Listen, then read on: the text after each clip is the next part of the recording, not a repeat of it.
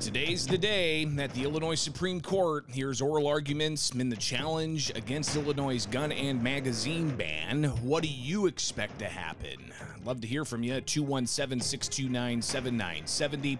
It is Springfield's Morning News on 92.7 WMAY, Springfield's News and Talk. And again, you can always chime in live and local every weekday morning from 6 to 9 by calling in 217-629-7970. You can also email me, bishoponair@gmail.com, or message me on Twitter, Facebook, YouTube, Instagram. So be sure to connect that way.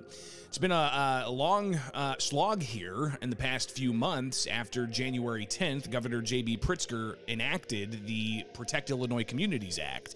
The measure, it prohibits the sale and possession of more than 170 different semi-automatic guns, shotguns, pistols, rifles, and it also prohibits the sale and possession of magazines of more than 15 rounds for handguns and more than 10 rounds for rifles. And this measure also does a variety of other things. It increases the orders of protection from 6 months to a year.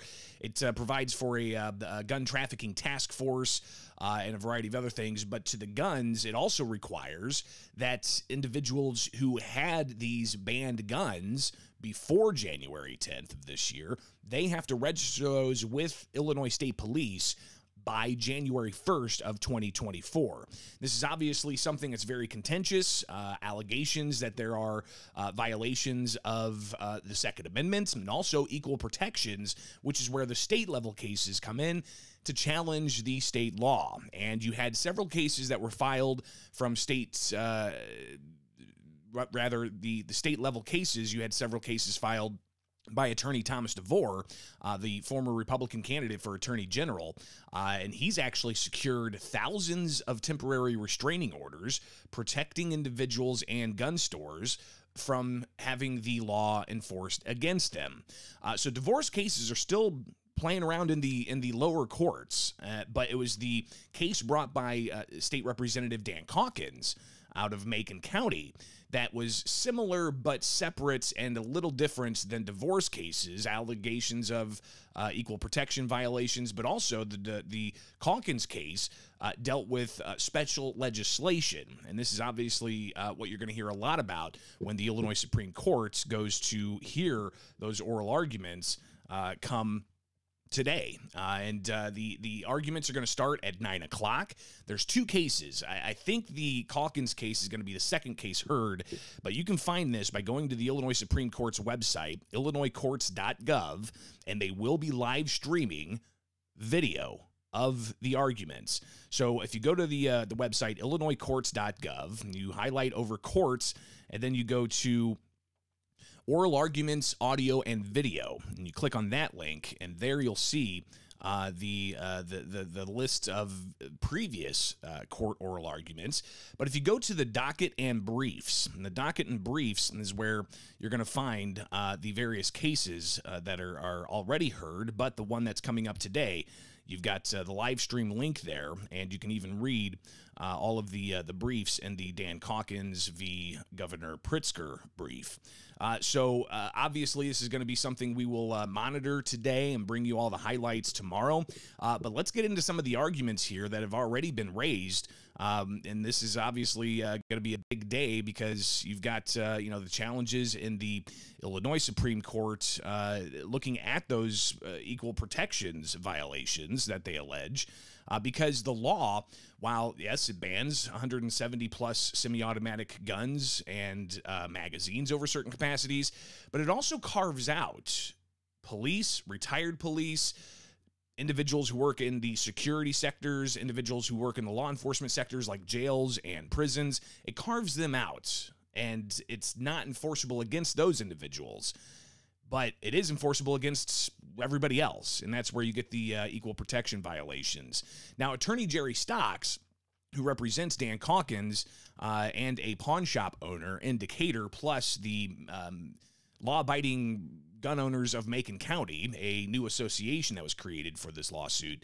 Attorney Jerry Stocks representing all of them, he was able to secure a temporary restraining order in the Macon County Court, and the state directly appealed to the Illinois Supreme Court because the Fifth Circuit's Court of Appeals in Illinois already said that a separate case from Thomas DeVore could advance on its merits. So they took that precedent and bypassed the appellate court in the Calkins case and went right to the Illinois Supreme Court. So you've got that case going to be heard today, and here is Attorney Jerry Stocks laying out some of the rationale behind what they say is a violation of equal protections. And how they believe that this law is not going to be enforced by sheriffs and state's attorneys across the state. Here's Jerry Stocks from when I talked with him back in early March at the Macon County Courthouse. Dan has been forthright from the get-go as to what his objectives were, and our objectives are to get a final determination of the constitutionality on the classification of the persons impacted by this statute. Federal cases will deal with the classification of the weapons defined by this statute. It's a very, it may seem, what does that mean? But that distinction is fairly significant. And so we're going to move forward. We are comfortable and confident in the legal principles we have. But anyone in audience needs to understand is that both sides have things to say about this. In the course of this litigation, and it needs to be fully vetted promptly and not delayed while this chaos and uncertainty exists. I mean, think about it. We have a majority of the sheriffs, state's attorneys saying they won't enforce, they're going to nullify a law. We have persons, the perspective we have, that consider the law as an extreme encroachment upon a fundamental liberty, fundamental right, and it needs to be heard. And there are people in this state that say this regulation is needed. And while we disagree with that, but it still disputes actual controversies, and we believe we can get it resolved more promptly. And litigation is always could be games of gotcha and what have you done here or there, but the parameters of this case, the eyes that are on it, I think the risk of that is extraordinarily low. And if the Supreme Court of Illinois wants to dodge confronting the issues head on, they're going to find 1,000 different reasons to do so, and they can do that in any case. But I think every level of the judiciary that is confronting this well recognizes the significance of the case, the issues presented, and the tough decisions that they need to make. And so I have faith in the judiciary that people will be of good conscience and will evaluate these matters properly. So this was before the revelations were dug up by Mom at Arms bloggers who found that the two Supreme Court justices on the bench essentially, they took campaign contributions from Governor J.B. Pritzker and Illinois House Speaker Emanuel Chris Welch that are rather large, $1 million each from Pritzker and a six-figure donation each from House Speaker Chris Welch. So that's another storyline in all of this we'll get to next and review again what some of the then justice candidates had to say about due process and equal protections and conflicts of interest, but also what Governor J.B. Pritzker had to say when I asked him about his $1 million donation to those Supreme Court justices. So stay tuned. We'll get to that next here on WMAY. I'm Greg Bishop. The Illinois Supreme Court going to hear oral arguments in the case against Illinois' gun and magazine ban, and there's still questions about conflicts of interest with two of the Illinois Supreme Court's justices that received $1 million each from Governor J.B. Pritzker when they were candidates for the office. And it is obviously something that is already played out in the courts, with the justices denying the motion from State Representative Dan Calkins through Attorney Jerry Stocks to recuse themselves. And in that recusal denial, in particular, you have Justice Elizabeth Rochford saying that they got to caution the courts, they got to consider whether attacks on a judge's impartiality are simply subterfuge to circumvent anticipated adverse rulings. Plaintiffs cast sinister aspersions that contributions to my campaign committee were made to influence the instant litigation, Rochford said in April. Plaintiffs provide no factual basis for those aspersions. Now, Stocks, he stood by his motion, and in an email he gave me on after this ruling came out from the Illinois Supreme Court justices, he said that the suggestions that as move-ins, raising the issue that we had a burden to prove to show actual impartiality on the part of the justices is a contention with which we disagree. The decision has been made, and we turn to the merits of the challenge to the facially unconstitutional law. It is premature, he said, to determine the remedy, if any, for the participation of the justices if our view is valid. So what does that mean? I think that means that they may be able to take this to a higher court, the U.S. Supreme Court, if they don't get the outcome they want based off of the questions over conflicts of interest. I asked Governor J.B. Pritzker back in March about the conflict of interests concerns, and here's what the governor had to say to that question I posed. I am sure this is something that the right wing is trying to stir up. I know you've written about it. The fact of the matter is I supported candidates who are running all across the board. If you're suggesting that the fact that I gave money to, let's say, the Democratic Party or to the committees that supported candidates means that everybody who received any money has to recuse themselves from anything to do with the state of Illinois, that's ridiculous. And I've certainly never asked anybody to vote a certain way or decide on a case a certain way. I would never do that. I never have. I never will.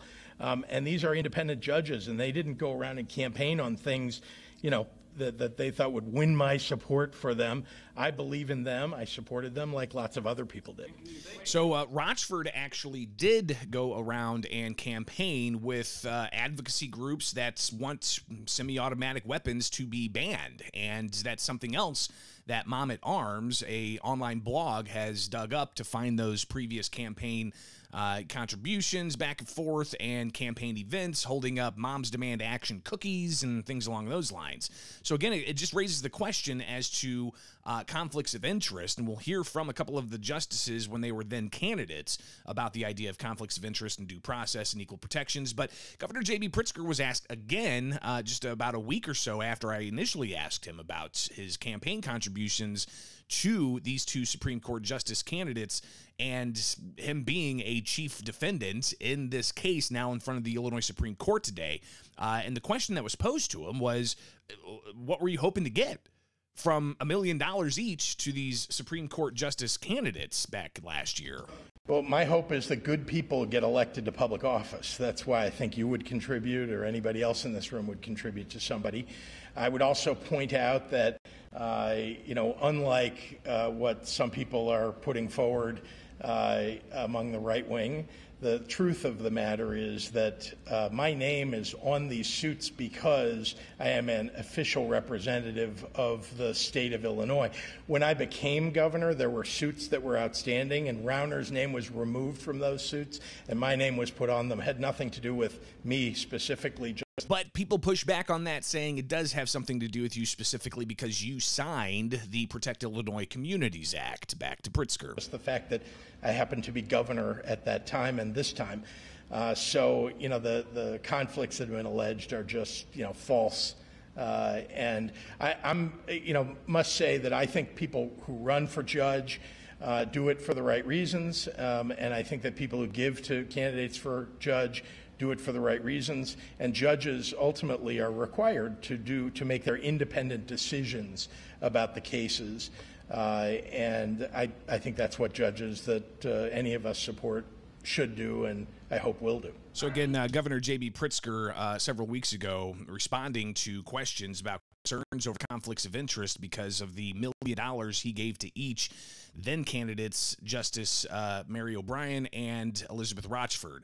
Now, during the 2022 election for Supreme Court, Rochford, she was in front of the American Constitution Society, and she talked about the importance of being impartial and even the cloud of impartiality being detrimental to the public's confidence in the Supreme Court or any part of the judiciary. Here's Elizabeth Rochford.